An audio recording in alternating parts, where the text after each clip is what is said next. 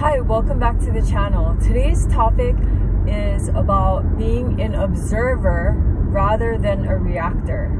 Let's look at the best example, Jesus.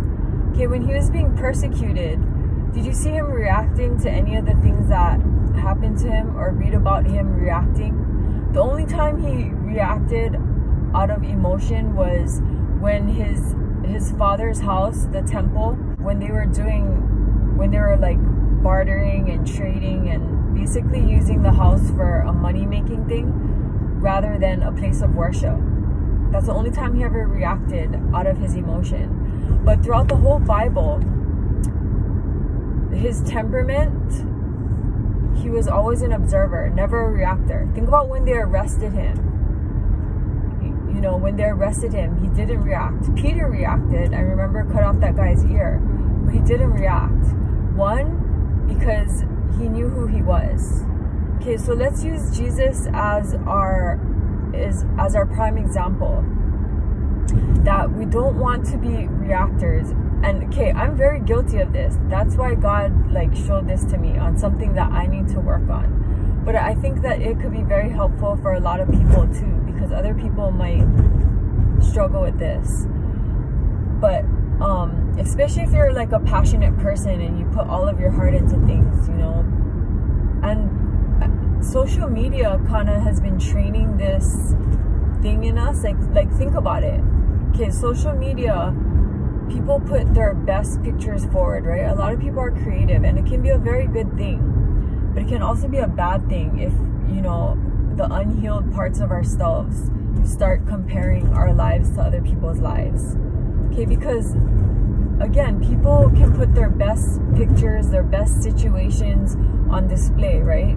But that's not what, you know, so, and everyone has broken or unhealed parts of them, you know, because all of our environments work. But let's not be a subject of our environment. Let's be more like Jesus, and let's be observers rather than reactors. Because think about it, if you're a reactor, then you're letting your environment control you, you know. And again, I'm guilty of this. I haven't mastered this, but God really like broke it down to me that when we react, we're not in control. The environment's in control. The person who's trying to trigger us or get us upset is in control. The devil is controlling us. You see? So it's super important that we just simply observe and not react with our emotions. A specific example. So say you look at a picture, and yes, there are signs and symbols for things, but are you really gonna be in alignment with the devil by getting angry at something you see in a picture or like something someone's doing? Okay, so let's use relationships for example, because if any of my exes watch these videos, they know I'm extremely, like, I'm super observant and intuitive, but I wasn't always correct in my assumptions. I'll admit that. But especially in relationships, right? When you're that's why you need God though, because these soul ties, if you don't have God in it and you're fornicating without being in marriage, you're kind of already setting yourself up for, you know, like pain and disappointment. Because think about it. Okay, the human body, like all other mammals, the reason why they fornicate is to reproduce, right? That's why God made Adam and Eve, to basically make the human population on earth. So when you're sharing your body and therefore your soul with another person, and you're not under the marriage covenant, you guys don't have a commitment like that, a commitment under God, you're setting yourself up for a lot of pain, trust me, and stress and worry and destruction. I'll be honest. Okay, but so it's super important to, like, especially to young people, value yourselves. Like young women, value your body. Young men, value your body. Like our bodies, now after reading the Bible and getting to know God more, I do believe, that's why I've been abstinent for almost 10 years, you know, like I haven't even held hands with someone, yeah, in 10 years. Close to 10 years, almost 10 years. Yeah, well, maybe I held hands in like 5 years. Okay, but yeah, as far as like, I haven't kissed anyone in, you know, or like intimate. I haven't been intimate with anyone for almost 10 years. Okay, and the reason is, now I understand the value of our bodies. Like, our bodies are meant to worship God. Like, our bodies are a vessel here on earth to worship the Almighty God in heaven. Like, that's why He designed it. It's not meant to just freely give it away to other people and create all these soul ties that eventually will destroy us, because your soul's going to be in a bunch of different places, and that's not what it's meant to be. You know, like how God is our one and only God. Your kingdom spouse is supposed to be your one and only person. I mean, if you've already made a lot of mistakes, like I have, I mean, not saying, you know, all my situations, I'm not calling you guys mistakes in case any of my exes like come across this, but I'm just saying that fornication is made for marriage. Like, your body is a gift. Man and woman, men and women, not only women, but men too. Like, your body is a gift to the other person, you know, and you should only be sharing it if they're willing to make that kind of commitment, like marriage to you. And if you can see them as a father of your children, because that's the whole reason for like mating. You know, if you're gonna take it to an animalistic level, like the whole reason, hi Lord, the whole reason for mating is, you know, it's under the marriage covenant. That's what God wants for us, and it'll save you a lot of pain. It'll save you from self-destruction, in all honesty, because that's what having sex out of marriage does. You know, when you're married and you guys make that covenant under God and you put God first before each other, then you're both keeping yourself accountable to a higher power than us and humankind, you know? So it's more likely that you'll want to do the right thing, not to please the other person. Because think about it, at any one time you can have resentment towards that person if they do, you know, things that don't make you happy. So, and it'll cause you to want to, I know for myself in the past, you know, get revenge, and by doing stupid things that just destroy the relationship further. But if you both have God first, then you won't do those stupid things, because you'll know that God is always watching and that God knows everything, and that you wouldn't want to disappoint Him even though you're mad at the other person. You see how having the highest power keeping you both accountable is like a healthy, it's a healthy basis for a relationship. Okay, so that's my only criteria now. Like, you have to believe in God, and in order to share my body, it's gonna have to be in marriage. Okay, and I've stuck with it for 10 years, and it's not like I haven't had or still have opportunities. Like, I do, but you know, I've been there, and it's only led to pain and like hurt and worry and stress.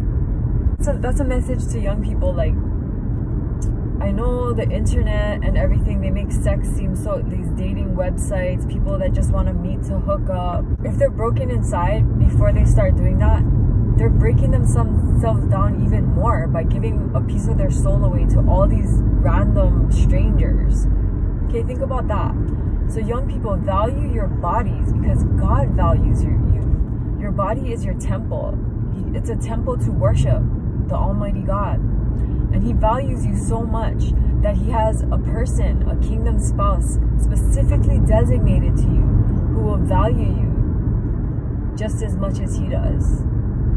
Okay, and then when you both love God, I mean, I'm waiting for that. And you know, I'm very like, if God wants me to be married, I'll be married. But if He doesn't, like, I'm okay with that too. So I'm not like in a rush or And I know I'm kind of, you know, older already, but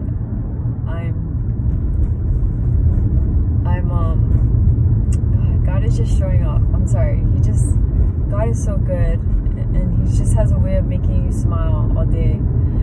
You guys, it's worth it. It's worth it to read the Bible, even though, you know, a lot of things will come against you. It's so worth it to read the Bible, to love God, to pray to him, to put all of your worries and your battles in his hands, because there's a lot of peace that comes with that. And then he'll give you signs like that there's joy right after this tribulation, you know. I mean, I'm going through things right now, but he's showing me signs that there's going to be joy after this situation.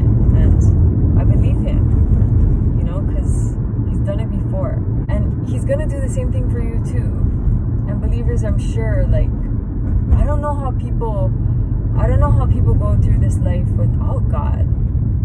Like, I don't know how you do it, because one, life is not easy, and I can't imagine like all of the situations and trials and tribulations and the devil's activities, like, and not having God to rely on. So if you're not a believer and you came across this video, I would highly suggest you get into it. Get into the Bible. Develop your own relationship with God. You know, a lot of people say, I go to church, or like, you know, I highlight the Bible and this and that, and that's great, but God wants a relationship with you. He wants a personal relationship with you. You know, he wants you to acknowledge him for being the creator of everything. He wants you to acknowledge him, like, in all of your thoughts. If you can, that'd be the best way to get close to him, is like, I mean, I'll ask him questions at home, like, God, what cup should I use to drink my coffee out of, or, you know, just anything else.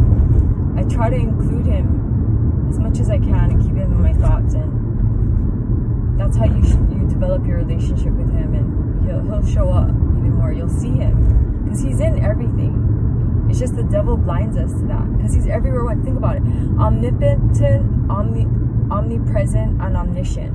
He knows all things, he sees all things, and he's everywhere at once. I'm sorry, I keep speaking, but he's everywhere at once. So he's in everything and surrounding us, but the devil blinds us to it. So once you get closer to him, then you start to see him in everything, that he is around you at all times, and present, and all-knowing and all-seeing. Okay, God is so good. Like, God is so good. Get a relationship with him. He wants you to, but he's not. See, the thing about God and Jesus is a gentleman. Like, God won't force you. He gave you free will so that you can, because, you know, we don't like to be forced or oppressed to do anything, you know.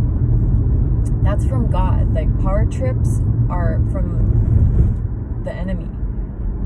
But God is very loving, and his arms are always open to you, and he just wants you to run into them, because he's not going to force you to. He's a loving, merciful, gentle God. Like, yesterday I watched the sunset, and he was just speaking to me through the sunset.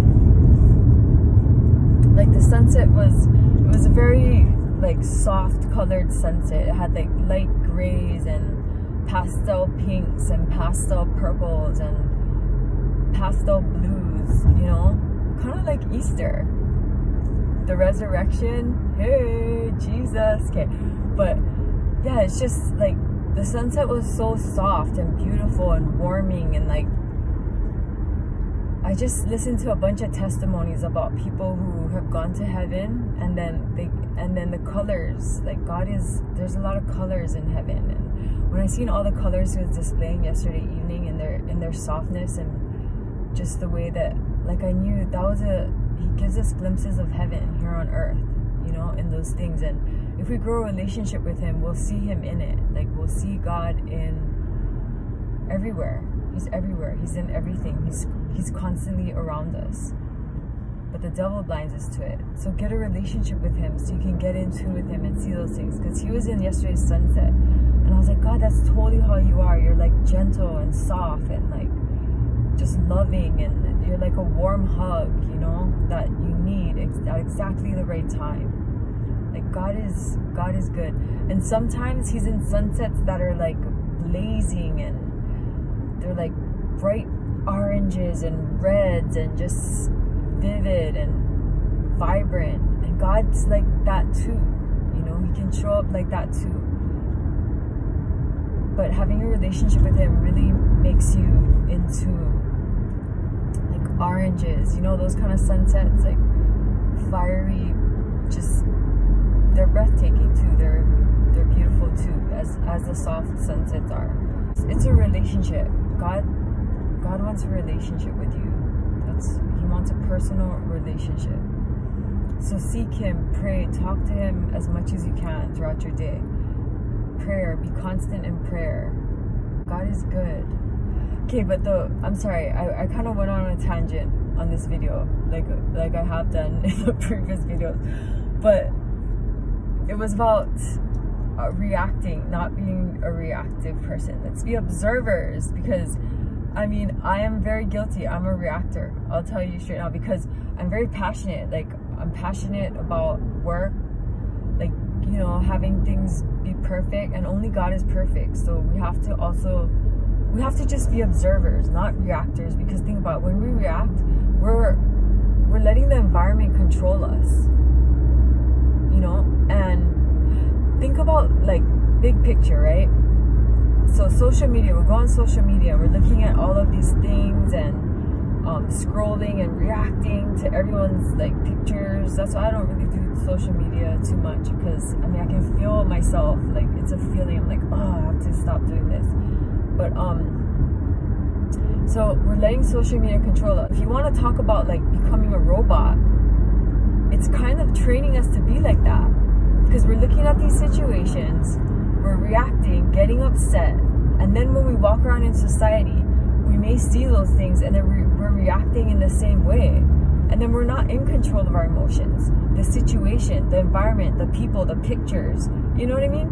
People's like, our emotions, if they look at you, if they say something, like, then we're not in control at all. Do you see how that works? That, you know, so we want to be observers. Like Jesus, think about the time when he was being persecuted. He didn't react at all. I mean, imagine if someone stuck a crown of thorns on your head. You probably want to, like, I had like 100-something stitches in these 2 fingers, right? And that's why, okay, I'm gonna share a personal story, and it's kind of embarrassing, but okay, maybe I won't, because I don't want to glorify that. I'm sorry. Let's move forward from those situations. But you don't want to be a reactor. You want to be an observer. You know, anyone else, like, we'd yell or try to like hit someone, but Jesus just he was so strong, and he was just in control of himself the whole time, you know. Let's think about King Nebuchadnezzar. Let's think about that example. King Nebuchadnezzar, he got super upset. He got so mad and reactive that Shadrach, Meshach, and Abednego didn't bow down to his golden statue. He got so mad and so power trippy that they didn't bow down, that he's like, throw them in the furnace and heat it up 7 times hotter. That's how reactive King Nebuchadnezzar was on his power trip. Okay, but what happened? What did he observe after the fact? So did Shadrach, Meshach, and Abednego like wail and plead and cry and, oh my gosh, help, no, don't do it? No. You know, they just stayed confident. It says in scripture, stand against the devil. They just stood, and they said, well, we won't bow to your statue, because the only thing we bow down to is our most high God, you know, our almighty God in heaven. And they just stood on that. They were even polite about it. They didn't react. They just said, no, we're not gonna do that. You know, we're not gonna, God's a jealous God. Like, we're not gonna praise your statue. We're gonna praise our God. That's who we exalt. So he got mad on his power trip, and what did he do? Throw them in the fire 7 times hotter. His guards who that threw them in the fire, they burned instantly by getting even close to the furnace. And what happened to Shadrach, Meshach, and Abednego? What did King Nebuchadnezzar observe? He observed Jesus in the fire with them. That's what he observed. And when they came out of the furnace, not even smelling like smoke, not a hair on their head singed, he started praising God, you know? So he went from reacting on a power trip, what a lot of people do. I know I was a reactive power tripper, especially in relationships, to observing the hand of God. And that God is the one who's really in control. And how he protects those who are obedient and who are faithful to him.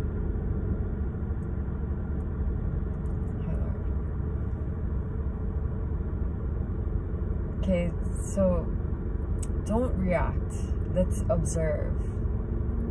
Just observe, and don't let the environment control your emotions. Don't let pictures control your emotions. Don't let other human beings control your emotions. Like, we're observers, not reactors. Otherwise, think about it. You're pretty much a robot to your environment. Like, you're giving everyone else the remote control to how you conduct yourself, which therefore, you know, your actions become your character. And you're going to give that remote control to everyone else but yourself, or but to God. You know, the way we give the remote control to God is by reading the Bible and learning about how he wants us. The New Testament, you know, Paul writes a lot about how we should conduct ourselves as believers. That's in the New Testament. And that's who we want to give the remote control to, is God. Because all good things come from God, and only good things can, you know, happen when you're in alignment with him. Okay, so don't give your remote control to everyone else. We're not robots, products of our environment, products of other people, letting them control our emotions. If anything, we want to give the remote control to only one highest spiritual entity, and that's God, the Almighty God in heaven. Because you know why? He wants what's best for us.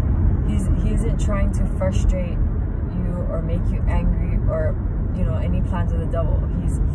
All of God's plans for you are for good. God is the only one who's always 100% of the time going to have your best interest in mind. Okay, why wouldn't you want someone like that to have control over your temperament, your character, your life? You know, God is good. Praise him, exalt him, worship him. He loves that. Love him. Most important thing, love him, because he loves you. He's so merciful. There are sometimes, like, my enemies, I'm like, oh God, I know you couldn't forgive them for that. And then I think about Jonah, like, when he got mad that God spared the people of Nineveh because they were evil and wicked, right? And he sent Jonah there to give them a warning that if they didn't change their ways and repent, that he would destroy them. And when they did, Jonah finally, you know, he ran, and then, you know, he got vomited up by the whale, right? God put him in a whale, the stomach of a whale, and then he warned those people because they were enemies to Jonah's people. And when God did spare them, Jonah was mad. He was like, oh, you're such a merciful God. I knew you would spare them. Like, he was so mad to the point where he's like, take my life already. Like, you spared them and you seen their wickedness. But yet, you know what I mean? Like, he was obedient to God and went through and warned them. But when they repented, God is that merciful. God is that loving. So a lot of times I have Jonah moments all the time. I'm like, God, my enemies, like, I don't want to see them in heaven, you know? I don't want to see them in eternity in heaven, but that's my flesh. That's carnal thinking, because God truly is a very merciful and loving God, and he can forgive anyone of any sin at any time, and give them mercy. If they repent and they're truly sorry for what they did and they try to change their ways, God will forgive you and accept you. Like, he's not a judgmental God. You know, a lot of us put our human, like, doctrines, we make him to be more strict than he is. And yes, he has strict, there are things that he expects of us, but he's very loving and gentle and merciful. You know, he will forgive you of any sin. That's why Jesus, that's why he sent Jesus, his son, in the flesh, so that we can repent for our sins and we can have salvation. What is salvation? Like, we can be forgiven for our sins. Okay, Jesus was the sacrifice for us. He knows humankind, like, that we're full of sin. We have to constantly be cleansed by the blood of Jesus daily, if not every so many hours, you know. The blood of Jesus holds power in the spiritual realm, like ultimate power. Let's give you an example. Yesterday, so I'm very passionate at work, so the devil will attack the things that you're passionate about, or you know, the things you value. So I'm very particular. Like, I like things, you know, like, you want to give, like, the way I think about it is you want to give your guests, customers, you know, the best product that they're paying for. So at work I'll get, like, a lot of attacks. So, like, yesterday I was praying for one of the departments because I kind of sensed, like, you know, not good spiritual activity in that department. So I prayed for the department, like, you know, harmony within the employees, and I covered it with the blood of Jesus, in the name of Jesus. And then I got attacked, like, my left ankle, I had a shooting pain in my ankle, and I'm like, this doesn't match. I didn't twist my ankle, like, what did I do? I just prayed for my coworkers. You know, it doesn't match. And now I have a shooting pain in my ankle. So I was like, okay, this is a spiritual attack. So I simply said, I'm covered with the blood of Jesus, in the name of Jesus. And sure enough, it was spiritual, because the pain went away. So these whatevers that are trying to attack you, they know that Jesus has dominion, that Jesus has already overcome the world and all evil. Okay, Jesus, his blood holds ultimate power in the spirit realm. And as a believer, you have access to that. Okay, so that's something to help you protect yourselves just every day walking around here, because only until we get to heaven can we just, you know, be relieved of all evil. Only in heaven, because the devil's not allowed there. Neither are his whatevers. But yeah, so back to God's goodness. God is good. Praise God. Give him the remote control for everything, because only good things can come with that. Okay, praise God. Give him all the glory.